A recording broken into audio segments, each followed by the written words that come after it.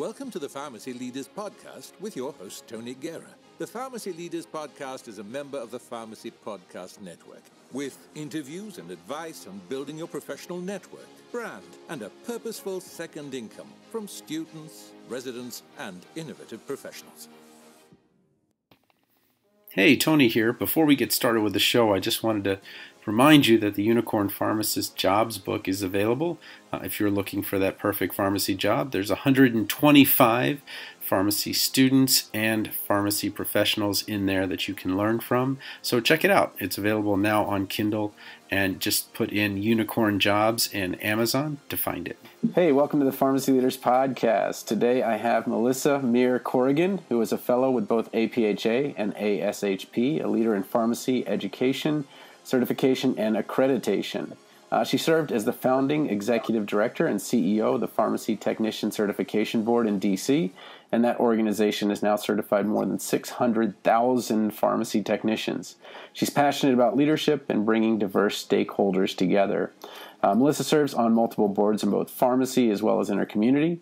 She's chair for the 2019 Zeta Cooper Leadership Symposium Planning Committee, and it was her vision that led to the inaugural Zeta Cooper Symposium, where participants learned about the professional legacy of trailblazing women and modern-day pharmacy leaders. She's also serving on the board of directors of the Institute of the History of Pharmacy. So, Melissa, welcome to the Pharmacy Leaders Podcast. Thanks, Tony. I appreciate that you had me on the podcast today. Tell me a little bit about your background. Obviously, we've got many, many years to cover, but let's try to just focus specifically on the leadership that we can kind of turn into the Zeta Cooper Leadership Symposium. You are a leader, but how are we not only honoring leaders, but paying it forward and passing it on to the next generation of pharmacy students? Sure. Well, throughout my career, I've been interested in leadership and encouraging and mentoring leaders. But when I moved to Iowa 7 years ago, I lived in Washington, D.C. for many years, but returned to the Midwest about 7 years ago and learned from my time, spending time with the University of Iowa Dean Don Latender, about Zeta Mary Cooper. And when I first learned about Zeta Mary Cooper, I thought, oh, well, that's interesting. But then I learned more about her background, that she graduated in the late 1800s in 1897, and she was only one of two women in her pharmacy class.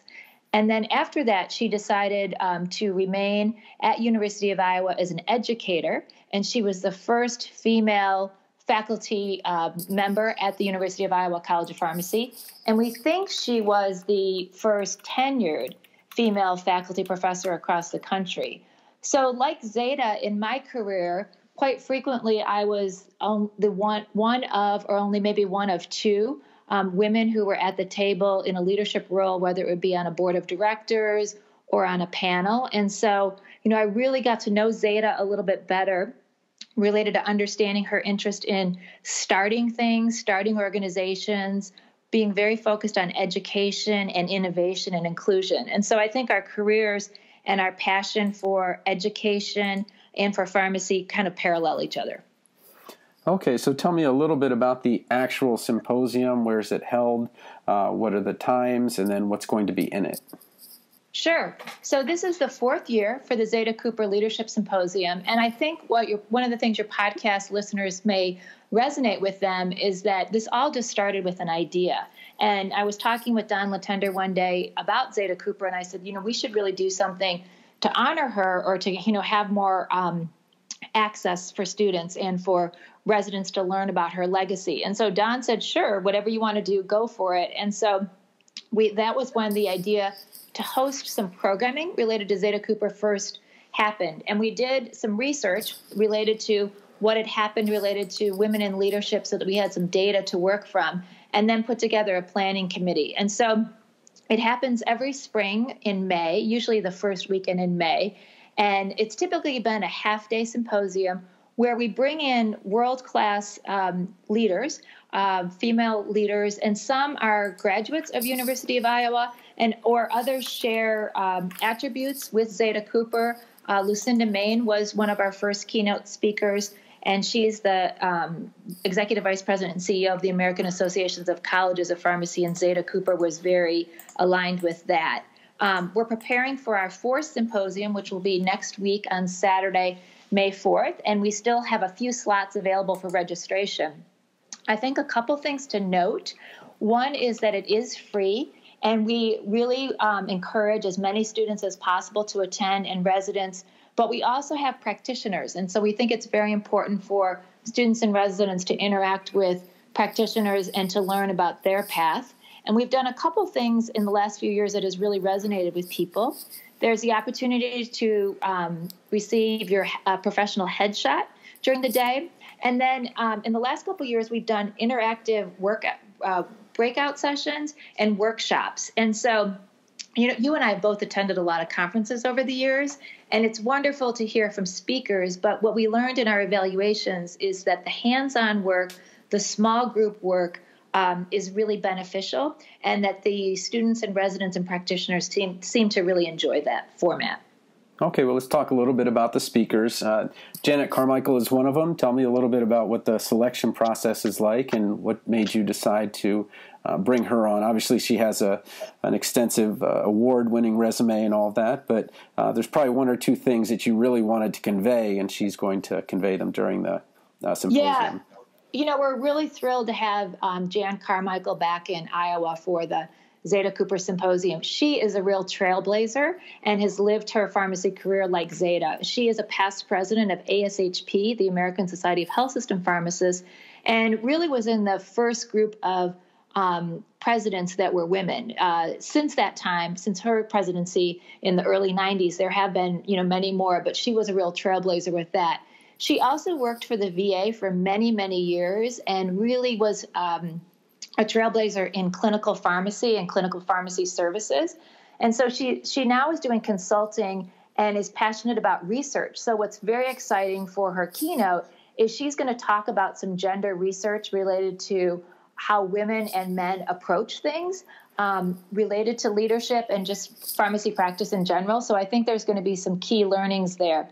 The other piece that's kind of unique and very interesting about our Zeta Cooper Symposium is that it is focused on leadership. And of course, in fulfilling the legacy of Zeta, we are encouraging more women leaders, but it's inclusive and it's open to everyone. And we're really proud that about 30% of our attendees are men. And so that's another really cool thing that will be, you'll see again next week.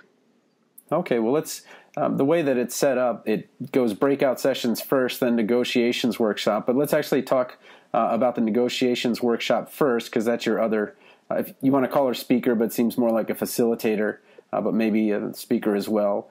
Tell me a little bit about the negotiations workshop and why you felt you needed to use one or have one. Yeah, sure. Great question. Thank you, Tony.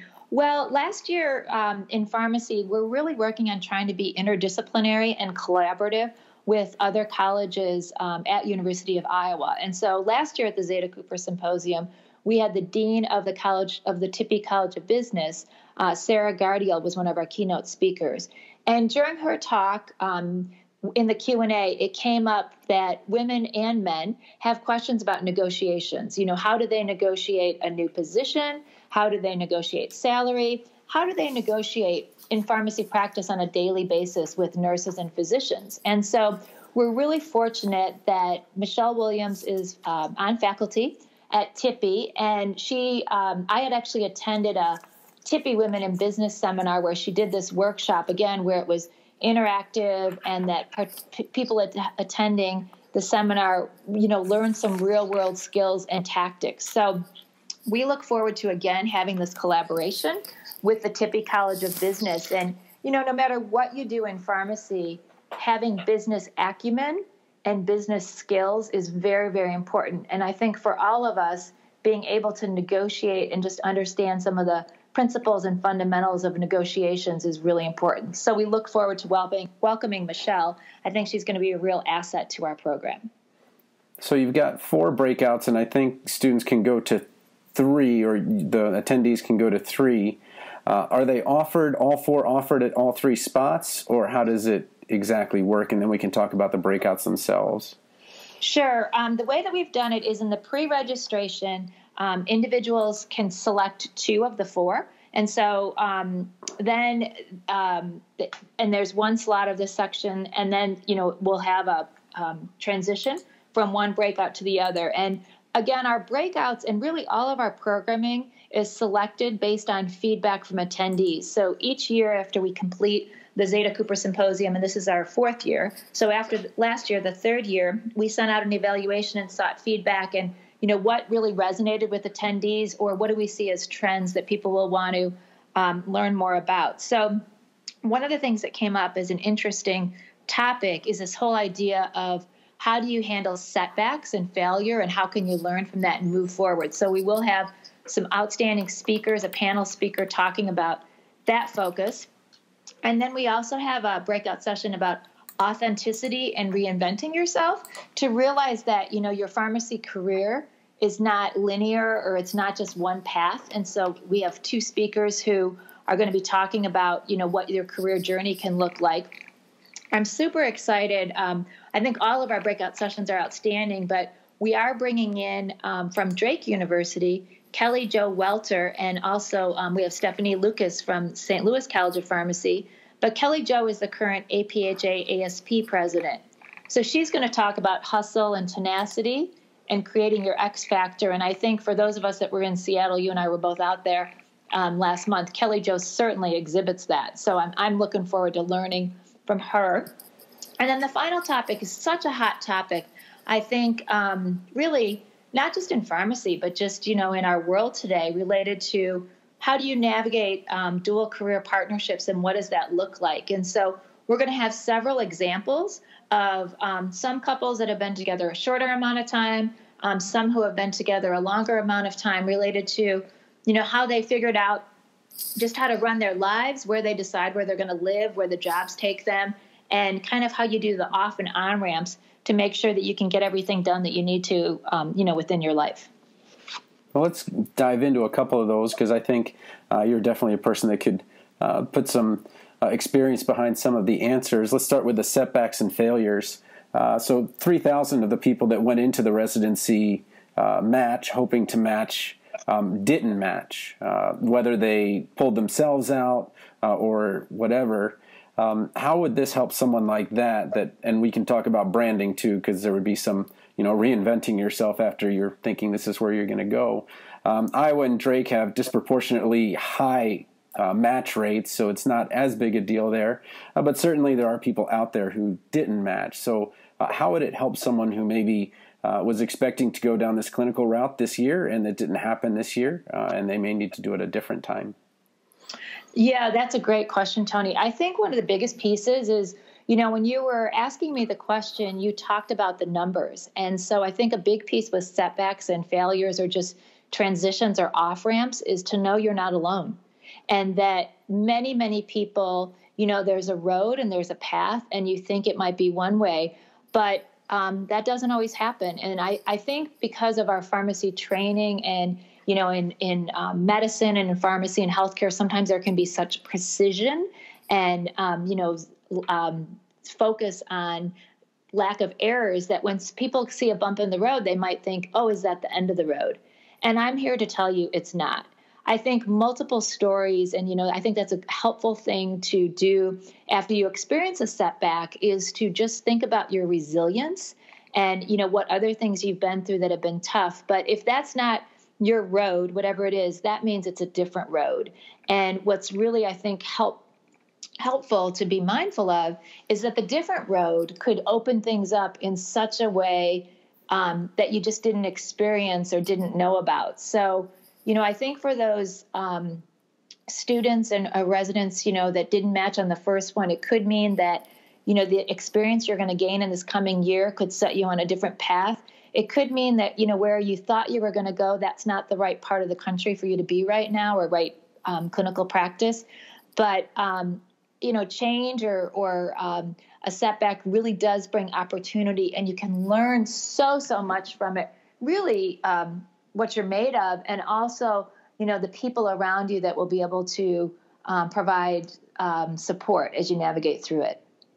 Okay. And then the second one really kind of speaks to branding. You didn't use the word branding, but just kind of figuring out who you are to other people. When people talk about you, what's kind of the first thing they say? And so a lot of people, for me, are the guy that writes the audiobooks or something like that.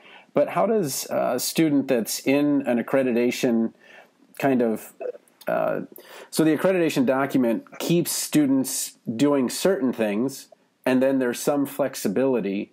How does that work through kind of the year? I know that Iowa has something which I don't know if it's unique, but it's certainly innovative, where P3s can actually take APPEs to kind of explore more experientially than others. It kind of goes further than just the P4 year.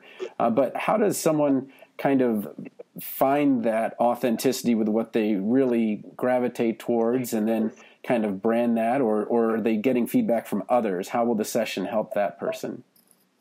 Well, I think they'll be able to see possibilities. And, in my case, I would say that people see me as a networker or connector, and that I see possibilities. My career has had common threads related to certification, accreditation, education, and standards.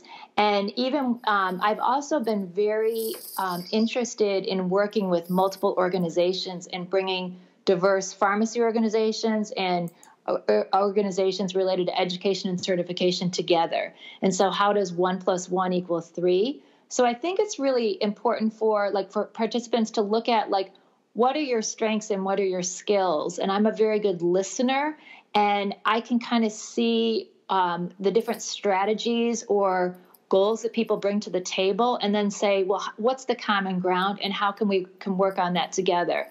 I also, though, I think part of my authentic self is that I do recognize that there's differences, or sometimes people are going to need to disagree, or, personalities, they might not like each other, or organizations may have different paths. But if you're trying to advance something within the profession of pharmacy, coalitions or working together, there's just strength in doing that.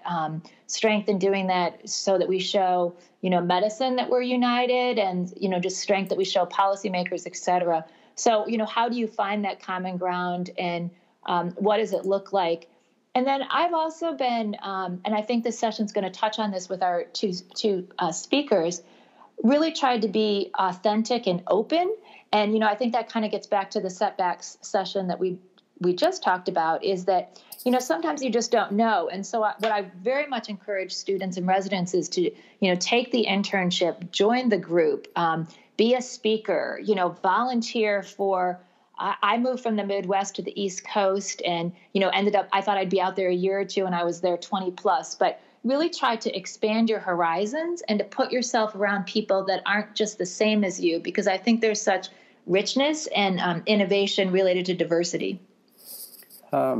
I've talked to Kelly Jo Welter in a kind of a dual podcast episode, so I've talked to her for an hour. But I wanted to kind of talk about someone else, the IPA CEO, Kate Gaynor, who I just learned this a couple of weeks ago, that she applied for her CEO position while she was 8.5 months pregnant. And then was, after that, I think there was some kind of follow-up to it where she, has 4 kids in 4 years. And that was really a challenge, but shows her resilience. How are you kind of spreading the word about this kind of hustle and tenacity that women leaders are having? Because I think the profession is, certainly the schools are about 70% women now, or 65, somewhere around there. And I have 3 daughters, so I just personally want to know. Yeah, I think having programming like we're having at Zeta Cooper and just talking about it, I think talking about what works and what doesn't, and, how we navigate through a day. And, I think Kate has one example of, when she had the 4 kids under 4. I think there's other people who are navigating aging parents, or, they may have a child that has a health condition or something like that. So it's like there's a lot of balls that are in the air. And so I think talking about how do you do it, what do you outsource? How do you have others help you with different things, and what does that look like? How do you figure out travel, when you're trying to be on the road and you're partner, or, just how do you balance having work done on your house, all these kind of things. And so I think when we have examples about it, and, that's a nice segue. After, we're going to have a luncheon, and then after lunch, there's some optional sessions. And one of our optional sessions in a breakout in the afternoon is Women in Pharmacy, a networking roundtable. And those questions that you just asked me, Tony, we're going to cover in the roundtable discussion after lunch, because we really want to have a safe place where men and women can talk about, hey, what's going on? What are some of the challenges? What are you trying to figure out? And, to kind of think through of what does that look like when, someone needs to be at the APHA meeting in Seattle, or someone's going to Boston for ASHP. And, how do we juggle schedules and make it all work? Yeah, my wife's leaving for Boston for training for the VA next week, so I'll be watching the kiddos. And yeah, so that kind of leads into the last breakout, which is the dual career partnerships. And I guess I don't know even how to speak about that, because we just kind of make it work. But what will you plan to be putting in that? Because certainly any advice on that is always welcome. Yeah, I think that's a similar one where it's we've found couples, partners that work together and have made something work for them. So I think they're going to talk about a scenario where maybe a career opportunity came up and they had to talk about it to a couple as a couple. Should we move? Or, when someone has extensive travel, I think the good news is in today's world with technology, we can be more mobile, and, people can have their cell phones, laptops, iPads with them. And so that can make some of the things easier, but there's still a lot to sort out and think through about, just the life kind of stuff. So I think that's going to be another kind of real world discussion in a smaller group format where we're going to hear from our panelists. And, I think the really neat thing about our Zeta Cooper conference and about Zeta Cooper's life in general is, there's the opportunity to see, hey, this worked, or, maybe I could have done that better. Because I think all of us could probably come up with an example where, we wanted to be at something and then maybe we were delayed on a flight, or, there was just a conflict, so we weren't able to do it. But how do you, navigate through all that and just make it work in the bigger picture? Okay. Well, we've kind of covered a little bit of the optional afternoon program, but I don't know if we went over the letter of intent and cover letter. And what I guess I wanted to ask you, since you've applied for some jobs that are pretty unique. Beyond unicorn, just there's one, and maybe there didn't even exist before you went for it. Tell me a little bit about your thoughts on a letter of intent or cover letter as it relates to the story. I've heard of some people who actually do them before they even go for jobs, because it's kind of a reflection of what they really want. And then I've also heard the other way around, where they try to craft it towards a specific job. But can you articulate maybe what you would put in a letter of intent? Sure. I think one of the reasons why we wanted to do this session is we think equipping students and residents with tools is really, really important. And so we want real world takeaways. We want people to be excited and fired up and empowered from, what they learn when they're with us on May 4th. But we also realize that, after the negotiation seminar, you will be probably negotiating at some point. So the cover letter of intent is similar in that, we are going to have people who have helped people either write these letters or who have helped evaluate them as part of the residency process. And so I think what's neat is we're going to do it in a workshop kind of format where we're going to look at some pieces and they're going to leave with some actual tangible outputs and outcomes. Related to my own experience, I think in this world, really understanding your own self and your strengths is really important. And so, you for sure would want to tailor your cover letter or your application materials to a specific position. And I think in this digital mobile world, related to keywords and searchable terms is super important, related to what a specific position description talks about. But I also think it's important to be able to document and communicate your own value proposition.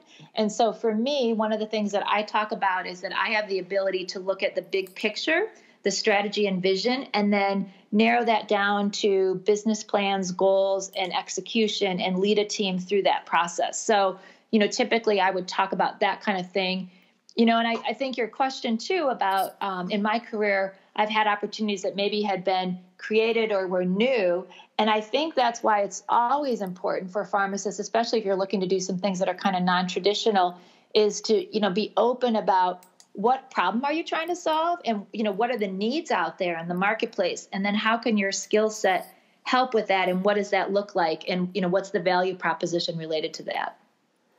Well, I think I can put the link to the symposium on the show. But I've asked you a bunch of questions. Is there anything else that you wanted to make sure that people know about the Leadership Symposium? It sounds like a very full Saturday morning. But anything you want other people to know?